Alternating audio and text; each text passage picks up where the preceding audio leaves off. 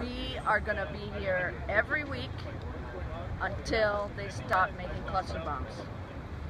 The reason for that is that their cluster bombs injure and kill innocent civilians, and and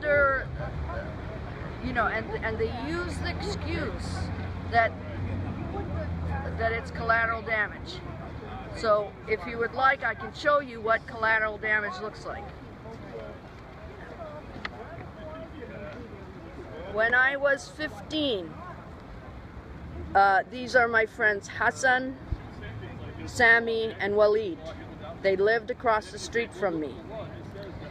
I was 15 years old when I took this picture. I'm now 50 years old. A year later, Hassan had been killed, and I took this picture. Hassan was dead by then. And at this time, when I was about 16 or 17 and I took this picture, I had learned what collateral damage was, that Ronald Reagan at the time was saying that civilians who died in Lebanon were collateral damage. This is not collateral damage. This is my friend Hassan. He is not collateral damage. So this is why I am going to be here every week until Textron stops making cluster bombs. This is not collateral damage. It will not continue. I will not allow it to continue.